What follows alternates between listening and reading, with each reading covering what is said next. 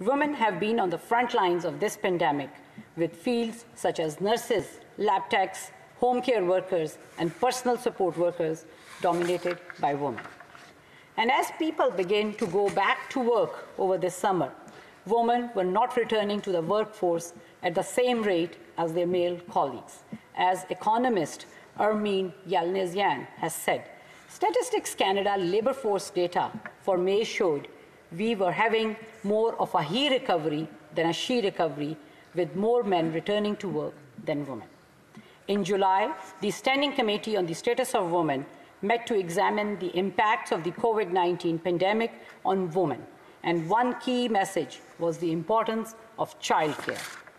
Without access to safe and affordable childcare, it won't be possible for both parents to return to work.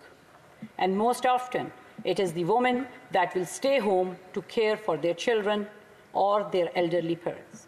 For single parents, there often is no choice.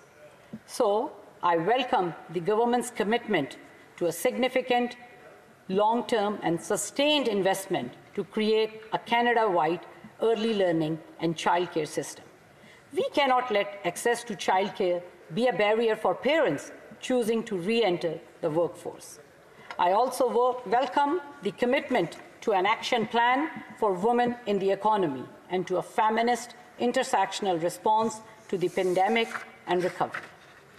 We must consider both the needs of diverse Canadians and have diverse voices as part of that task force of experts.